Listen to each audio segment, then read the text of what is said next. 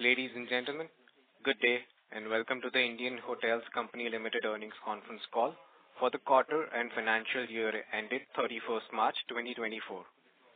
On the call we have with us today Mr. Puneet Chhatwal, Managing Director and CEO, IHCL, Mr. Giridhar Sanjeevi, EVP and CFO, IHCL, and Mr. Ankur Dalwani, CFO Designate. As a reminder, all participant lines will be in the listen-only mode, and there will be an opportunity for you to ask questions after the presentation concludes. Should you need assistance during the conference call, please signal an operator by pressing star then 0 on your touchtone phone. Please note that this conference is being recorded. I now hand the conference over to Mr. Puneet Chhatwal. Thank you, and over to you, sir. Good evening, everyone, and thank you for joining our global conference call for Q4 and FY 23-24. Today, we would like to focus on 10 key messages summarizing our performance, journey over the last financial year, and expectations for the future. Firstly, achieving Ahvaan targets or achieving key Ahvaan targets ahead of time. We embarked on a journey in 2022 wherein we set specific targets under our Ahvaan 2025 strategy. We are pleased to share that we have already achieved our key objectives well ahead of time. We aimed at achieving EBITDA margin of 33%, and we have delivered EBITDA margin of 33.7% in last financial year. We promised a portfolio of 300 hotels, and as of 31st March, we have achieved a portfolio of 310 hotels, including 90 in pipeline. Our third objective of achieving zero net debt level had been achieved long back, and in fact, we have now surplus cash reserve of over 2,200 crores. Furthermore, we had promised a balanced portfolio, and now we have achieved a 60-40 mix of capital light versus capital heavy assets. And to summarize on the first point, we promised and we have delivered on all fronts. Number 2, best ever Q4 and full year financial performance. We are very pleased to share that our record performance has continued in Q4, making this the 8th consecutive quarter of best ever performance for IHCL. Our consolidated revenue grew 17% year-on-year to 6,952 crores. EBITDA grew 20% year-on-year to 2,340 crores, yielding EBITDA margin expansion of 100 basis points to 33.7%.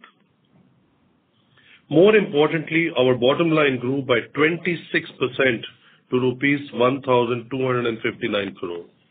On the standalone basis, we continue to deliver stellar results with revenues growing 20% year-on-year to rupees 4,590 crore and EBITDA margin expanding by 200 basis points to 41.3%.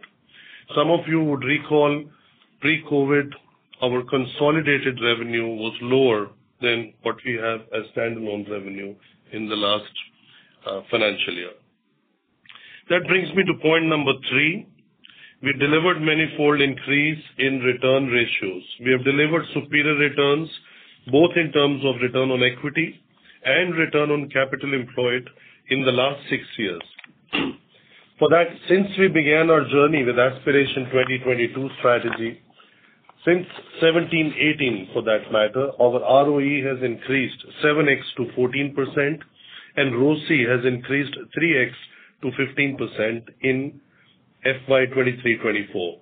Moreover, IHCL's EPS has increased 11x from rupees 0.8 in FY 2017-18 to rupees 8.9 in FY 23-24. Fourth, market leadership. IHCL continues to outperform the industry on RevPAR with a premium of 65% over the competition on pan-India basis. With presence across various price points, our hotels command healthy premiums over the industry in all key markets. We have around 100 hotels in the top 7 cities with diversified presence across customer segments and price points. We are well positioned to capture the surging spiritual demand with presence in 50+ religious or spiritual destinations. Number 5, our portfolio growth. We continue to demonstrate industry-leading growth with 53 hotels and 34 hotels open during FY 23-24.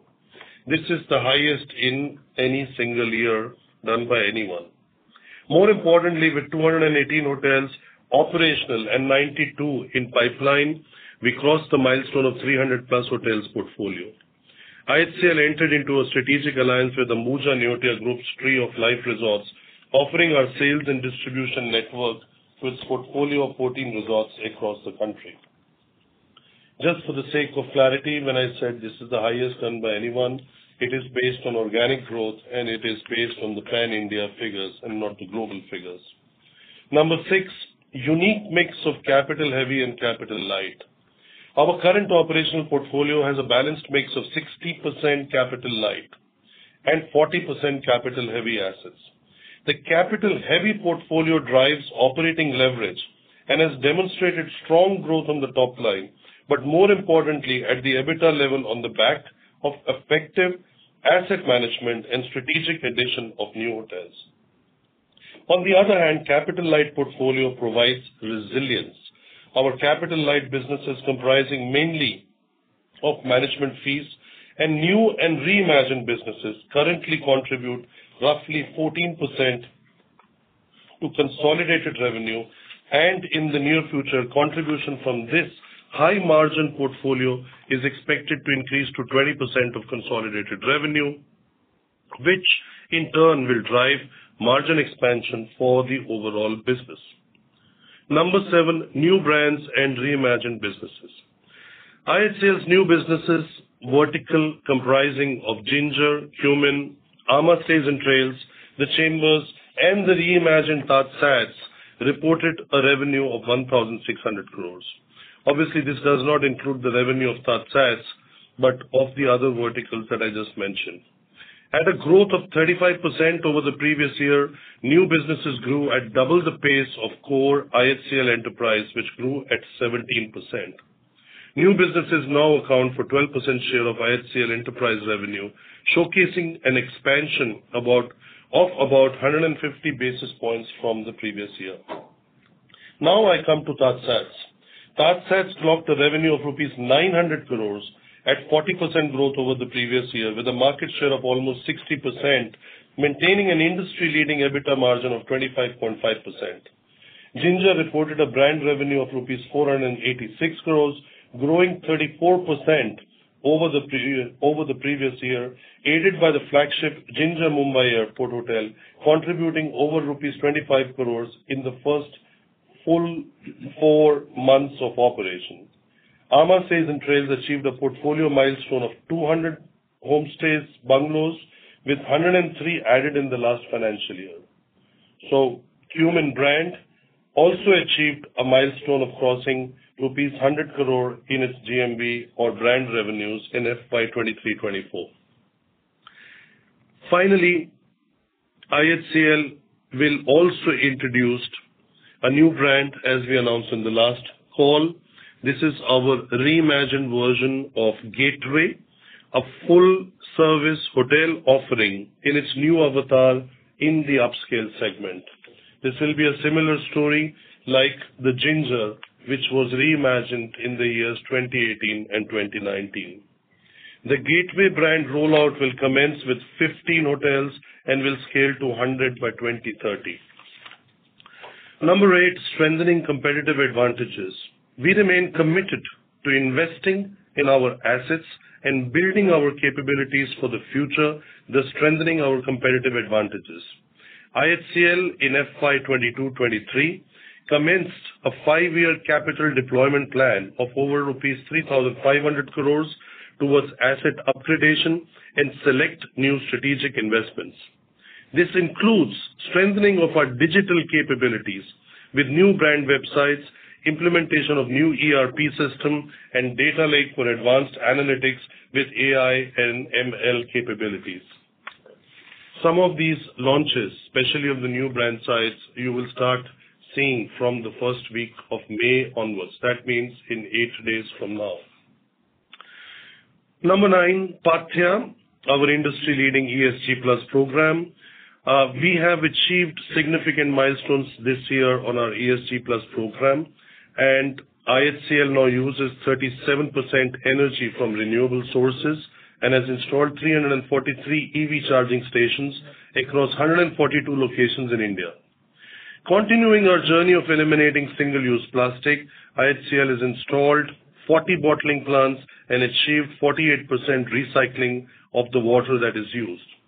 IHCL also partners and operates 32 skill centers today across 15 states in India.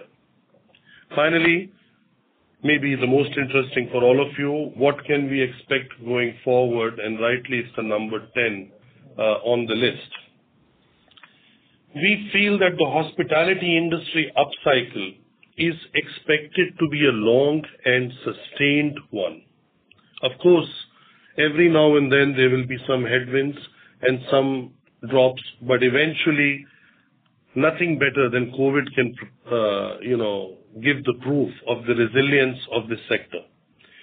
So accordingly, also experts like Horwath HTL have predicted that demand will grow at a rate of over 10% annually for the next 3 to 4 years, while the supply will continue to lag demand. Most of the future supply is expected to come outside of the key markets or non-tier 1 cities. We are very much, as IHCL, in sync with what Horwath has been guiding. Within the IHCL context, we expect to deliver consistent double-digit top-line growth, therefore, with sustained margins and continued portfolio growth, with a target to open 25 hotels in FY25. We had guided 20 for last fiscal. If we include Tree of Life, it's 34. If we exclude that, it's 20 hotels opened as we had guided, and we are very much confident of opening a minimum of 25 hotels, and that's the guidance we are providing. Our new business will continue to grow also over 30% in the next fiscal, which last year was at 35. As the base gets larger, the guidance you can expect will be in the range of 30 now, and going forward maybe at 25%. Our focus also remains on evolving our brandscape and strengthening our competitive advantage with extremely prudent capital allocation in strategic opportunities. However, we are very well positioned with the cash position that we have, with the zero net debt that we have, to take advantage of any strategic opportunities that might come our way. Our new dividend policy has been approved by the board, and we have proposed to declare dividend at a payout ratio of 20% of consolidated PAT, for that at rupees 1.75 per equity share at 175%. This is subject to shareholders' approval, as we all know. Thank you so much for your attention, and we now open the floor for questions. Thank you very much. We will now begin the question and answer session. Anyone who wishes to ask a question may press star and 1 on their touchtone phone. If you wish to remove yourself from the question queue, you may press star and 2. Participants are requested to use handsets while asking a question. Ladies and gentlemen, we will wait for a moment while the question queue assembles.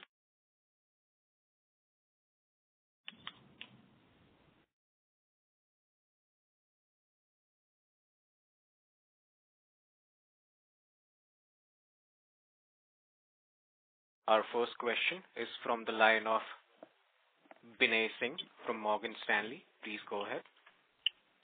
Hi team, thanks for the opportunity. One clarification and one question. Just on clarification, on slide 51, when we talk about 4% ARR growth, this I assume is including Ginger Mumbai Airport, right?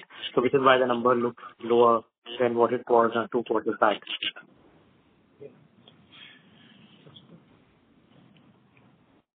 One second, Binay, we are looking at it. So occupancy is that ARR. Yes, it includes all brands. not just Ginger, but all brands. Yeah, it includes Ginger, Mumbai Airport. Then also, no, sorry, it's only Ginger, Mumbai Airport in standalone. So yes, it includes Mumbai Airport. Yeah, because that would have to an extent diluted the room rate growth. Yes. And secondly, just slide 47. If you look at the Taj business, we are breaking it into business, leisure, and palaces. Could you give us a little bit of a revenue breakdown also on these three segments? And question B linked to that, where do you see more scope for occupancy improvement or room rate improvement among these? Where do you see a pushback? In quite well, so incremental opportunity to expand occupancy or room rates looks limited. So that's the second question. Thanks. Binay, there is a nominal increase that you expect every year, but very important for us and our portfolio is our not like-for-like growth. And with a company growing at the speed at which we are growing, also the new openings dilute that percentages that you see.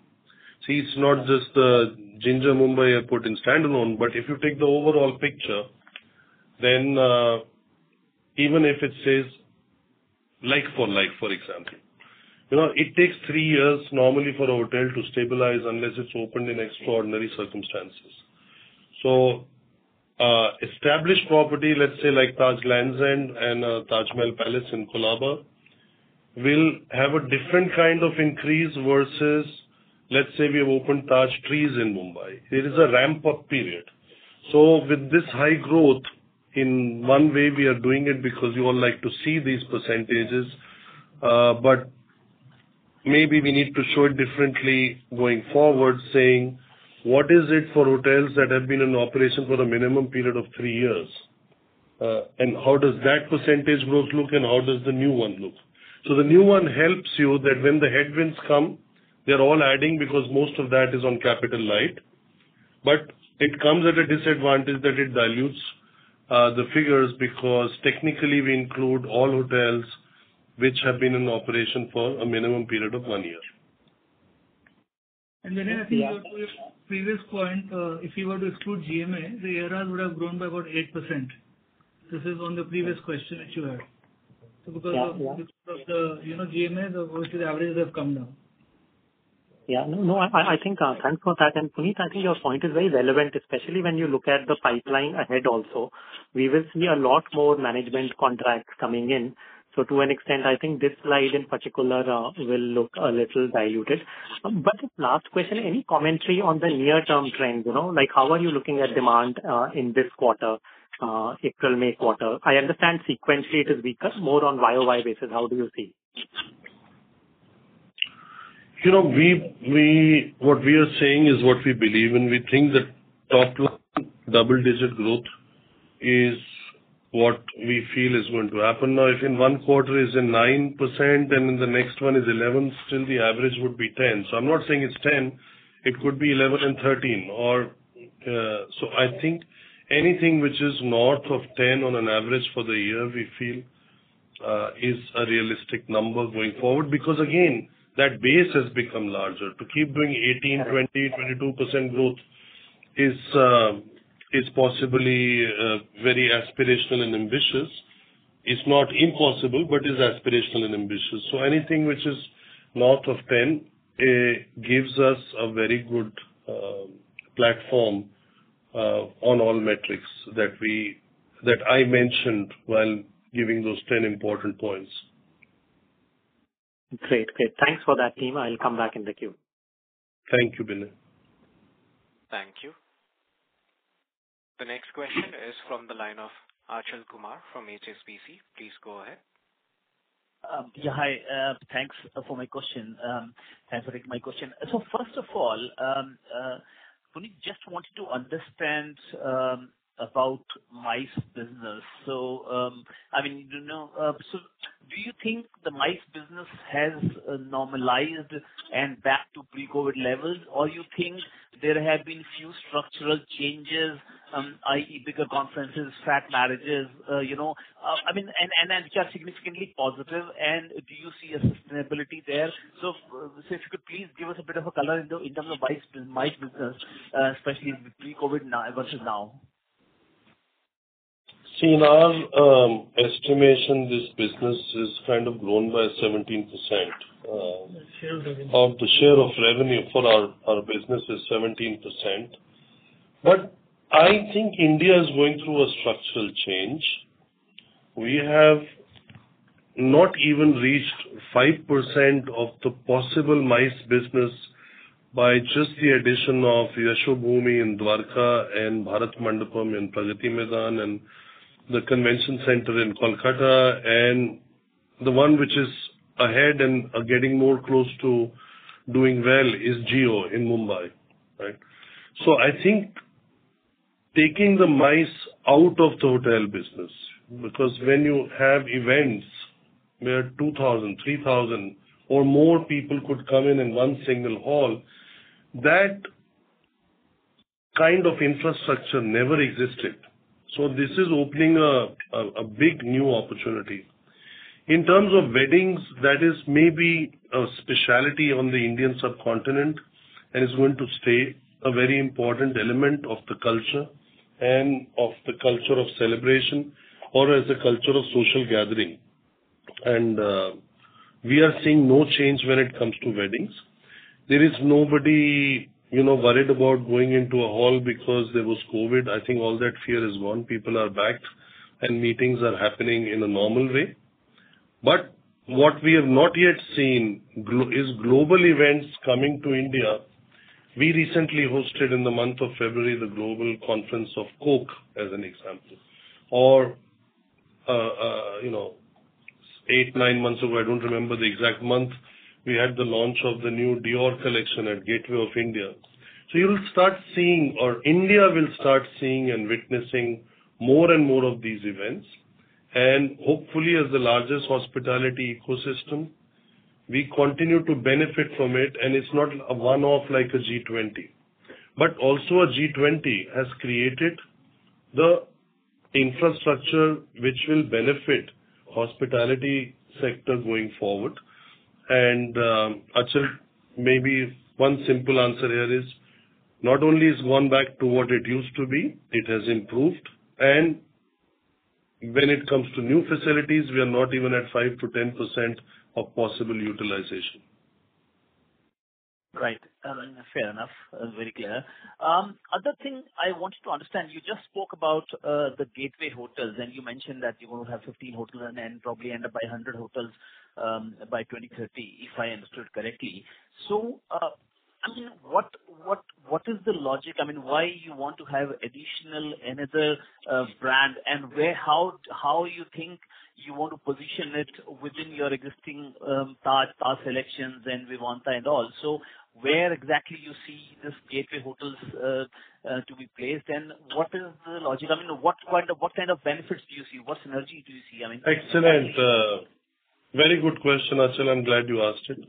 See, Taj, we have worked a lot on the last 5 years in upgrading and investing in Taj, and rightfully it got acclaimed as India's strongest brand across all sectors by Brand Finance, and also world's strongest hotel brands for, in the last 3 years. And this year the verdict is going to come in June. Now, Taj is and was always a luxury positioning. Somewhere it got diluted for whatever reason 20 years ago when we added by Taj in Vivanta, and the gateway hotel had become Taj Gateway. So when we started the journey of Aspiration 2022, we put the gateway brand in the drawer, and we always communicated and guided. We will bring it out, A, when we have the critical mass in the brands, B, when we have clarity on the brandscape and how an evolution in India could take place, C, when we feel now is the moment, and that's what we feel is now, because your tier 2, tier 3 cities cannot afford a Taj as the cost to build a Taj and your ability to charge are not in sync. So if you look at the press release that we have given and the destinations that we have given, doing a Taj hotel there would be a challenge. At the same time, we reimagined Vivanta 5 years ago, and we said Vivanta is what it was supposed to be. Beau vivant, something which is very chic, very boutique-ish, and that is not a brand that will fit into, let's say, every possible location like a Karnal or a Barnala or etc. So these are the tier 2, tier 3 cities which are coming up very strongly. And that's the ethos and the style of the brand is done in such a way, including its uniforms, that it would not fit in such destinations. Plus, we have limited Vivanta with banqueting spaces. We don't want to have too much wedding and all that kind of business, because either you're a mass brand or you're a chic brand. You cannot be both. Now, selections is very easy. It's a collection of names that are a brand in themselves in their relevant marketplace. For example, the President in Mumbai is a part of selections. The Connaught in Delhi is a part of selections. The Ambassador in Delhi is a part of selections. The Blue Diamond in Pune, the Savoy in Ooty. These are all names which are very well established over several decades, if not a century.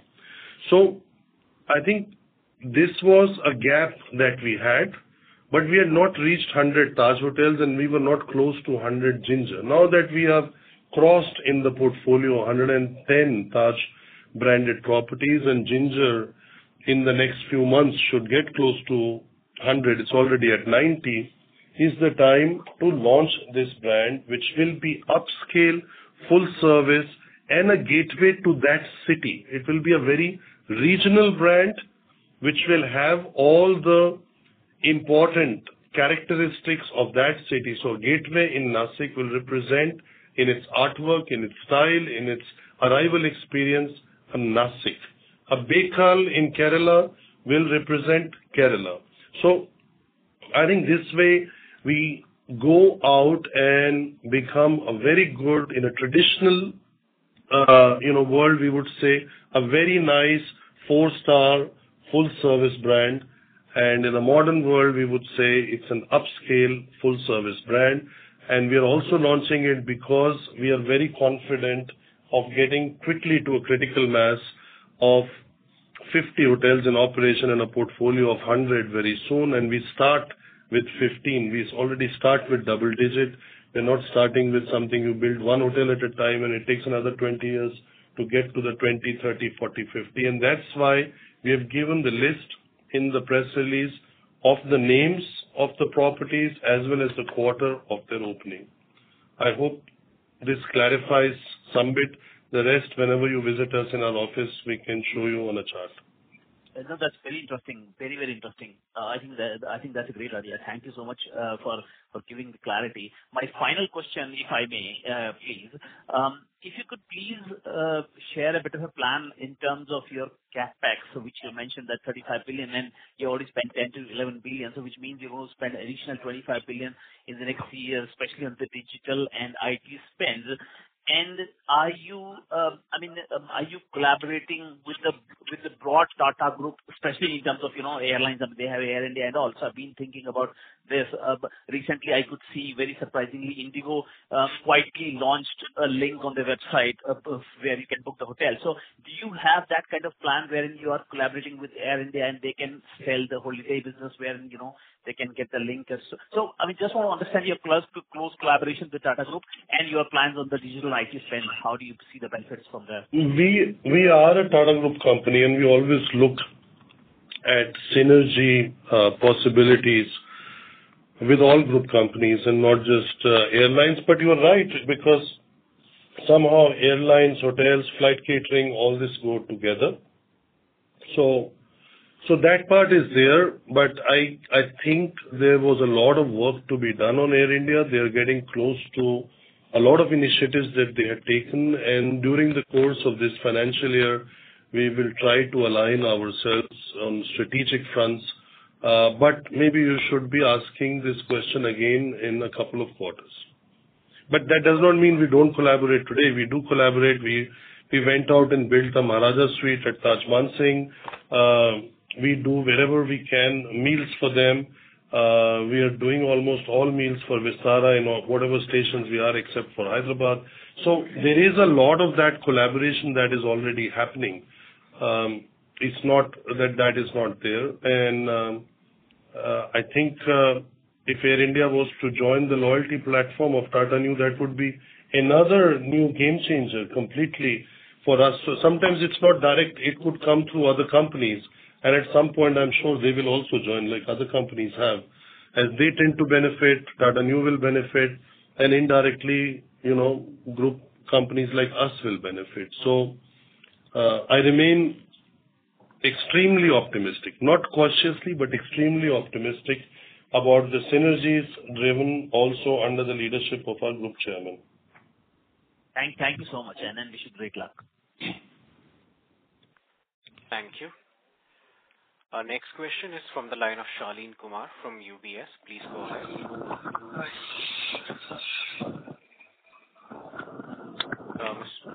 Shaleen Kumar, your line is unmuted. You can proceed with your question.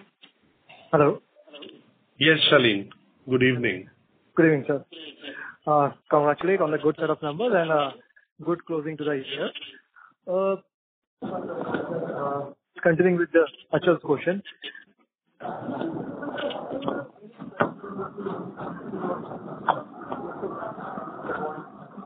Shaleen, there is a lot of disturbance. Mr. Kumar, if you are using the speaker mode, may we request you use the handset mode to ask the question, please? Mr. Kumar, we are not able to hear you. Hello. As the line of the current participant is not clear, Mr. Kumar, if you can hear me, you can rejoin the queue. Am I audible?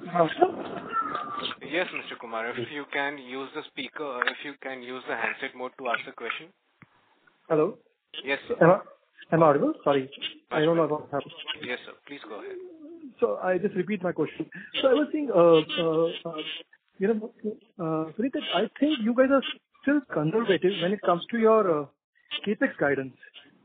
3,500 crores of capex in next 5 years. But you guys can be generating like 8 to 9,000 crores of free cash during that period, right? So do you think you can be a little aggressive on that front? Shaleen, I think the guidance is 3,500 crores over 5 years, out of which we said the program started 2 years back. So effectively, it's about 2,500 crores for the next 3 years. And if you look at this year's capex numbers, we've done about 650 crores, 637 crores. So essentially, we're going to build on that. And, I think the last quarter we did mention some numbers about what we think we'll do next year. We think this is what we can do if, business as usual. Of course, if there are opportunities which come up, which Mr. Chatwal referred to earlier, on the inorganic front, then of course that becomes another area of sort of where capex can get deployed. But as we see things today, 2.5 crores of incremental capex over the next 3 years is something which we think should be possible for us to spend. And this is on 3 main areas, which is basically renovations, which is an ongoing thing we do, the new builds, and also on the IT side, which is actually a very big focus for the company for this year. This and next 18 months. 18 months. Sure. So effectively, we are saying that this is the visibility right now. It could obviously evolve, right? Because definitely we will have cash to deploy. Absolutely. That's right. Right.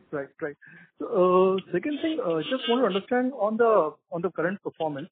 I mean, I saw a jump of other expenses, right? And I think there is a possible to quantify or give some suggestion on that, because then our actual EBITDA should be more than what it has been reported.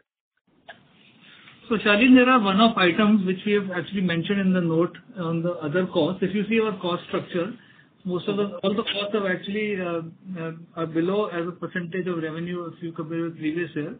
The cost which has gone up is other costs, and there are 2 elements to this. There is one-off items, and if you were to correct it for that, then the gap between the previous year and this year actually is negligible. And secondly, these costs are in the nature of one time and which are kind of incurred this year, and we don't expect them to be repeated next year. Secondly, a large portion of the increase is linked to revenues coming from licensed hotels, where license fees have been higher. And the license fee is set as part of other costs, because of which the percentage is looking higher. So this is a mixed effect which should actually correct in the next year. So just to clarify, Ankur over here, that you're saying that my other operating expense would have been similar to previous year had this one-off not been there? Yes, if one-off was not there, the one-offs are there in both the years. It's in previous year as well as this year. We were to correct it for the one-off, the numbers would be closer to 29% as opposed to 29.2 or 28.4 which you're seeing right now. Right. So that roughly 150 to 200 basis point margin could have been better, which we should see from the next 4Q onwards. Next year onwards, yes. Okay. Then it's a great show, guys. Great show. That's it from my side. All the best. Thank you. Thank you. Thank you. The next question is from the line of Anuj from Investec. Please go ahead. Yeah, hi. Thanks for the opportunity and congratulations on a good set of numbers, sir. So 3 questions. Firstly, on your new and reimagined business, especially TaskSats and Ginger, which has clocked in almost 2x of growth versus our standalone entity. So what has been the growth driver and are they sustainable going ahead? Also, any new segment where TaskSats have scaled up its reach, which actually has led to such kind of a robust growth? And what will be your outlook for this entity going ahead? Secondly, any impact of ongoing elections which we are witnessing across tier 1, 2 or 3 cities across ARR and occupancy? And lastly, we have already surpassed our Avant target a year ahead. So what margin, portfolio addition or portfolio mix do we see or expect for next year, sir? Thank you. Hi. Giri here. So I think, as far as the first question on Ginger and TaskSats are concerned, I think there are a number of drivers. As far as Ginger is concerned, Ginger Mumbai Airport is obviously a big driver. The second thing is that we were upgrading properties from the old model to the new Lean Lux model. That has clearly driven. And third, from an F&B perspective, we have kind of graduated from the earlier format into humans actually, which has also helped in terms of growth. I think these factors will continue to grow in our capital light, fully fitted lease models on Ginger actually. So Ginger actually we are very excited in terms of the opportunity to grow. That is number one. As far as TaskSats is concerned, once again a number of drivers. Very, very clearly the growth in the number of airports, the growth in the airline passengers, the kind of mix which is happening, and the way we are charging our customers between meals as well as handling charges. So I think there are a number of factors once again. And productivity, most importantly productivity. Places like Delhi as an example, there have been significant productivity improvements which kind of ensure that we're able to do more meals given the same space actually. And TaskSats will continue to have that momentum completely actually. As far as this year is concerned, I think Puneet has outlined in terms of the factors for this year. Very clearly, I think there may be some temporary impacts in terms of elections and all that, but otherwise, I think we do not see, given the long-term fundamentals in terms of demand drivers, in terms of supply drivers, I think we are clearly standing by the double-digit revenue growth that we have spoken about actually. And I certainly think that, I think a lot of what has been happening is, in the industry, there's momentum versus strategy. I think as from our perspective, I think we have a solid strategy, we have solid execution, and we have a number of factors coming into play. The diversification in terms of top line, the 125 city presence, which gives us a lot of network effects as an example, the productivity in costs, all of these are going to come together in terms of driving our performance actually. And I forgot the third question. These are the two questions. So it was on the Avant target which we have already surpassed a year ahead. So going ahead, in terms of our portfolio mix, because the last call we actually had targeted to have 55-45 kind of a ratio between the asset light and asset heavy. We are already at 60-40. So going ahead, what would be our target in terms of this proportional mix? And also any target on or outlook on the margin pressure would be helpful. As far as the growth is concerned, we will continue to grow. I know there is a chart very clearly we are talking in terms of the capital light and capital heavy. I think including pipeline, if you see the capital heavy is 28% actually. and capital light continues to be 72%. So that is going to be the driving force unless some new opportunities like inorganic and other things come into play or new greenfield kind of opportunities actually. So that's the guidance. And as far as margin is concerned, we have been very clear that the margin for us is an outcome rather than a target actually. We had to give a target 5 years ago because we were at 17%. And therefore it was important to give a target and deliver actually. Now having achieved the 33%, I think we should, it is more an outcome. If as a result of the action that we take with the leverage on the, operating leverage, if the margins go up, there will be an outcome actually, rather than a target. So I think that's the way to kind of look at it actually. Okay, thank you, sir. And this your gateway would again be on the asset light model? Yes, at the moment, the 15 that we have highlighted, they are all on asset light. Thank you, sir. That's helpful, and thanks for the opportunity. Wish you good luck. Thank you. Thank you. The next question is from the line of Bharat Sheth from Quest Investment. Please go ahead. Hi. Congratulations, Puneet and team. My question is first on this IT spend. So if they have to really look at ROI so is it for creating more business or also including cost saving? So if you can give a little more color and how do we see its payback time? So IT spend, as you see what we've outlined here, there are 2-3 big areas. Basically the ERP software, which is really the heart of the financial software. We are upgrading it to the most modern software, which is the S/4HANA RISE. And we expect it to actually give us a lot of productivity gains once it is fully rolled out across the portfolio. And these could be things like implementing a shared service, and getting cost savings as we scale up. Parallelly, we are also doing a PMS upgrade, which is basically moving on a very modern upgrading from a current PMS which we have onto a on-cloud PMS. Again, this will go hand in hand with the ERP upgrade. And I think the benefits of this you will see over the next 2, 3, 4 years, because this is not something which is you see the benefit immediately, because it's a thing about productivity and savings which will flow into the P&L over a period of time. And I think as an organization, we've been leaders, and therefore for us to maintain leadership, it is important that we are ahead of the curve and spend on IT and productivity investments. And that is why this has been called out this year particularly. One question for Puneet. Normally our Q2 is a very soft in history, but since last year we have seen that Q2 is little better, over a YOY, or maybe much better, and decline is not to which was earlier. So how do we see the trend, a quarterly trend, and what is really playing out that all the quarter may come, maybe not equal, but a decline over, previous quarter changing in the seasonality? See, there are 3-4 things. Number one is India is now not anymore talking October to March destination. It's becoming a 12-month destination. Okay. Number 2 factor is that companies, including us, we don't wait till October to start making money. We start thinking about profitability. Historically, 20 years ago, 25, 30 years ago, it was like this, that we'll wait till September, October, November. So that is changed completely. I think it's true for the entire sector. Number 3 change is new destinations are coming up. So, there was not so much airports, roads, trains, infrastructure, all the spending that is making all these destinations in India accessible. So it doesn't matter, if it is hot, you can go to the hills.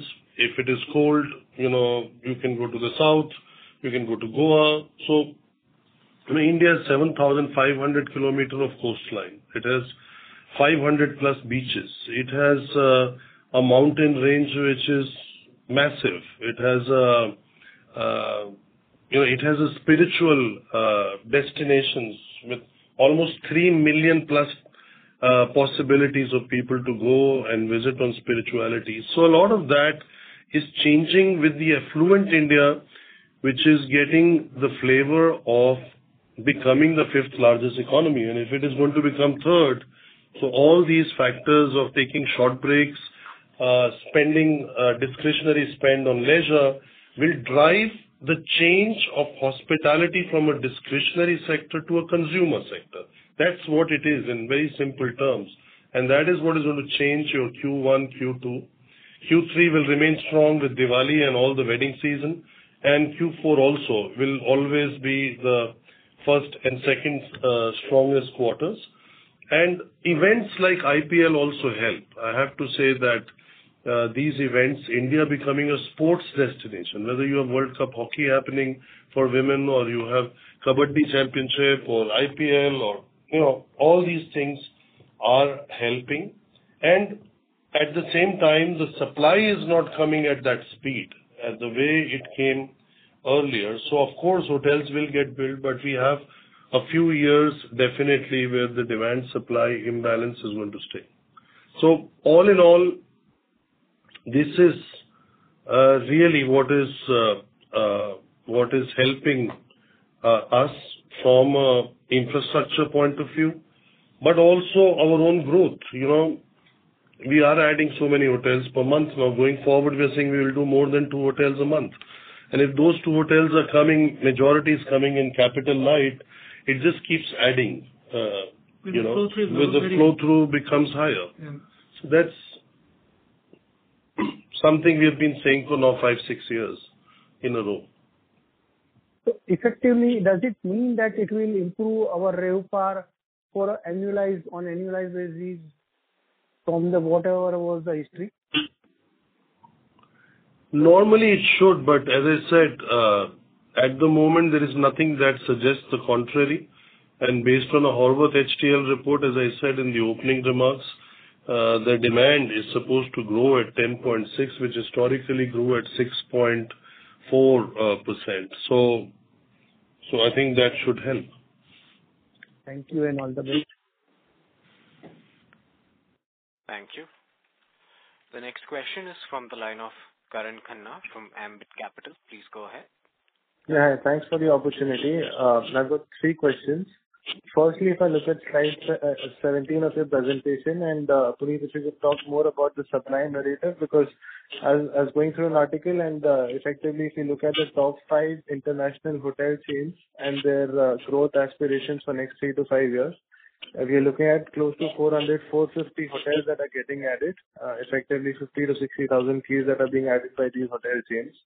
So in that context, how should we think of this narrative about supply remaining constrained over next 3 to 5 years? I would recommend very strongly to get some of these announcements made for the last 3, 4, 5 years and then compare it to reality. It has not yet happened.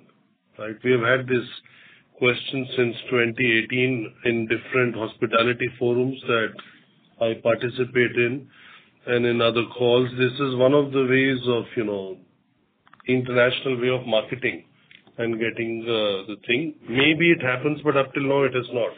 So it's very easy to go back and check. And I think a few days ago there was an article in, Mint, which gave the number of hotels in operation of the top players and the number of hotels in pipeline. I think that's what one has to do. And in the pipeline also you have to keep adding, because 100% of the pipeline never gets built, no matter where in the world.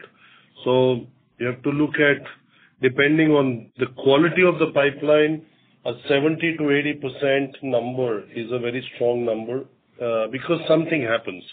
Somewhere some protest comes, somewhere some PIL comes, somewhere, some developer, promoter runs out of money or ends up in some other issues. So things happen in a marketplace, or a flooding happens, or what a cyclone comes, things just change. And I would say this is what you've been reading is thanks to a recent investment conference that happened, where a lot of people came and they made these statements, because India is a happening place. Everybody wants to have a share of that growth and the possibility to participate in that growth, so that nobody gets left behind. And it's good. It's good competition to get. But I think the number of hotels we have in pipeline, we are way ahead of anyone. And these are signed legal binding contracts that we announced. This pipeline is not projects which are under negotiation. We have another 90 under negotiation. So that is not what we count. Of the number of projects you have in negotiation, if that's 10, then once you actually conclude, you are very lucky if you conclude 20 to 25%. And the other thing, Karan, is that you should also look at the micro markets actually. Ultimately, hotels are a micro market business. And if you look at our hotels in our micro market, there's effectively no new supply coming in. I think that's number one. And number two, in all the key markets, we dominate in terms of the number of hotels as well as the price points actually. And therefore, our ability to cater to different customer segments is also very high. So looking at supply alone as a standalone way of looking at it is not right. You have to integrate it with all the other factors actually. Sure. This is helpful, Giri. My second question, given the significant surge in airfares, especially post-COVID, almost 40-50% versus pre-COVID, how should one think about the ability for hospitality chains to continue driving ARR's growth, given the ADR is also up 30-40% versus pre-COVID? And as a follow-up, at what point do you think international destinations perhaps become more attractive or more lucrative in the context of rising airfare and hotel rates? I think if you look at our own portfolio, if you see the slide we put out by brand on ARRs and occupancy, you will see that if you look at the Taj Business Hotel, that segment is a 13,700 average ARR for Q4, and if you look at it for the full year, similar number. So I think we believe that there's still room to grow, and ARRs is a function of demand supply at the end of the day. And like Giri said, not only supply across the country, but what's the supply in the upcoming micro market. And if you look at last 4 years or 5 years ARR increase, a lot of it is also because there has been high inflation in the economy, which has also led to ARRs that inflation being passed on to the customer. And that ability to pass on inflationary increase is there till the time you have a good balance on demand supply. And I think that's something which we feel confident will remain in the foreseeable future. So I think if you think about it more conceptually, I think the ability to increase ARR is still there. And of course, it will vary from hotel to hotel. It is not going to be uniform across the market. And it will vary also from segment to segment, and which, whether it's leisure or whether it's which brand we are talking about. So I think that's point one. Secondly, I think if you look at last year's data, there's been fair bit of outbound travel from India, which has actually exceeded the pre-COVID level. In spite of that, we've had, we've continued to sort of grow and see RevPAR go up over the last 12 months. So I think that does show that while destinations outside India are attractive for some people, there is still enough demand in the country, and whether that's business demand or leisure demand, which is kind of catering to our hotels.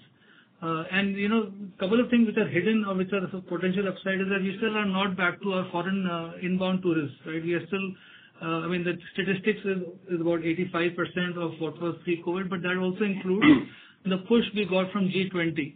If you were to adjust it for that is probably down to 70-75% of the pre-COVID level. So there is, and that should actually pick up. I think if you look at again various forecasts of that, they say itself they should pick up, and then over the next few years, we expect that to actually get to almost like a 27-28 million tourists coming to India.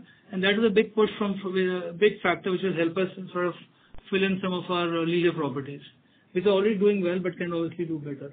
So I think those are some of the other factors you should just think about, and as you think about ARR's growth, because it's not about just one quarter or the full year, but I think what's the long-term trajectory.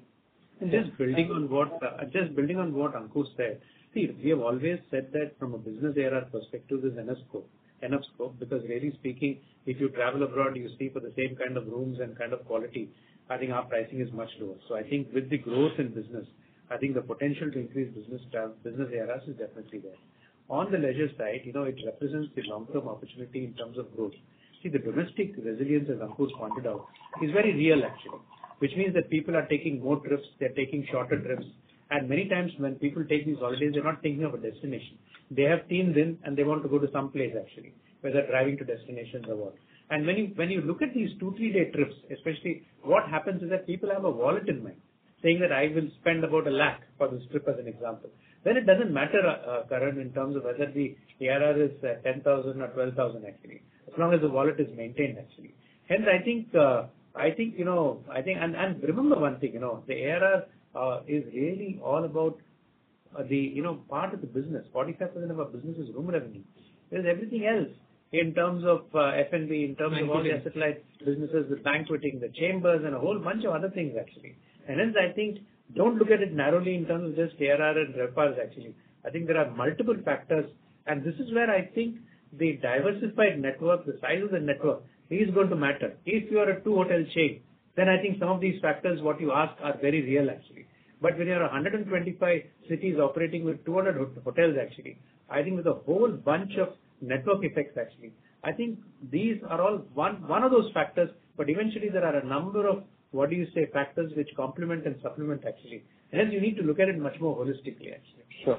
And Giri, lastly, if you think of, your strategy to reintroduce the Gateway brand, do you reckon, given the sort of 2,500 crores gross cash on the balance sheet and the kind of free cash flow that you're projected to generate, perhaps thinking about acquiring a hotel chain operating in tier 2 and tier 3 cities would have been a better strategy, or you think that building a brand or reimagining Gateway is the right way to go forward? I think we have just begun with 15 hotels and Gateway as we have announced. Inorganic opportunities is something that we'll always be looking at for the right price and value. One thing does not exclude the other. So the evolution of our brandscape is ongoing. And, what was only known as Taj Group, see how it has evolved. And we will continue to evaluate as and when opportunities arise. Now, we have launched Gateway, but I think you're saying it's acquiring tier 2, tier 3 cities brand. There are not many. And there are not many available for sale. So if there is one, then, and it's on the market, then you can be sure that we will be a candidate which will go for it.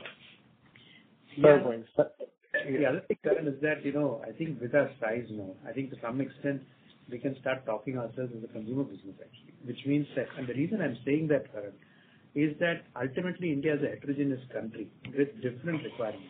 A Tree of Life caters to a certain segment, a Gateway caters to a certain segment, which we were hitherto not able to service. And hence I think what we are doing actually is expanding the pie. And that's the only way to look at it. And when we have a slide also in the presentation about not just about the number of hotels, it's not just about serving different customers, but also different price points. That also matters. Because the beauty of the price point thing is that it is not margin dilutive. If you go to Ginger, well, ARRs may be lower, but it is margin accretive actually. So I think you need to look at all of these factors. I think it's almost becoming like a consumer business at this point in time. Sure. This is helpful. Thank you and all the best. Thank you. We will take maybe one last question at the most, and if there is none, then we would like to close the call. Sure. The last question is from the line of Prashant Biyani from Elara Securities. Please go ahead. Yeah, thanks for the opportunity. Sir, between business and leisure, where do you see more scope of improvement in occupancy? I mean, if you see the structural trend, and you pointed out the demand slide, that the long-term growth driver is there for both, but leisure should outstrip business side. If you look at that slide, which basically, kind of gives you a sort of a clue as to where the long-term demand is going to be from the various segments. I think if you look at our own hotels, you can see that there is occupancy for various cuts. So there is room for improvement, I guess, in both, but leisure probably can do a little bit better in terms of occupancy in the long term. No, I agree. In fact, I think if you look at leisure, I think if you go in the month of June as an example to a Lake Palace, earlier a June month would be a low month actually, but now domestic consumers are going, and many of these destinations are now becoming all-round year destinations actually. So leisure does, and also look at our mix of business. Today, 75% of our business is still in the business segment and 25% in leisure. Therefore, I would imagine that with the long-term opportunity and our presence in different leisure destinations, and we have the widest presence in the leisure destinations actually, I think therefore the opportunity in leisure structurally is much better. Right. And sir, in the next 3 to 5 years, which of your hotels can become as big as the big 5 machines of slide 32? slide 32. Which is all the big machines. Yeah. I think which additional sales will come into this kind of a top 5 bucket? Many. Yeah, exactly. So I think we are opening many big machines. If you look at the development with Bangalore International Airport, which is not owned, it's a management contract, but we have a combo development of Vivanta and Ginger totaling 750 rooms. We're doing almost 300 rooms in Ekta Nagar, which is owned. We're doing a big one in Cochin Airport. We are doing, just now signed and announced, the Ginger Mopa Airport in Goa, 300 rooms. So we are doing big boxes. We are very much looking forward to, as nobody asked this question today, so I will mention it as it's the last one, to the redevelopment of Sea Rock, which could be at least 2 of these big boxes on slide 32 alone. So, these kind of boxes, they take time. And that's why Sea Rock will take a bit of time, but it will happen. And maybe some of our existing hotels, which are currently loss-making, potentially have an opportunity to come into this big box. And, basically, which is currently not on the slide, but could come on the slide if we are able to turn around some of those hotels. Right. Sir, just extending this, all of these are basically in large cities and owned by us. So, except for Sea Rock, are we looking at adding any new large hotel owned by us at a city location in the Taj or mainly? Yeah, we are working on it. Maybe we have an answer in the next quarter or so. We are working on a very large opportunity in leisure segment, and actually not one. We are working on 2, and let's see which one as a company owned. So where we have the land already for almost 30 years with us. There are some planning issues, just like the Sea Rock. We have 2 such large projects, and we have to just do the building. So it's not acquisition of land, and so it will be like a Ginger Mumbai Airport, where we had the land. So it's a part of our asset management initiative. So let's see where it gets to. We are putting in a lot of effort there, and hopefully at least one of those 2, if not both, works out in the next quarter. Sure, that's it from my side. Thanks.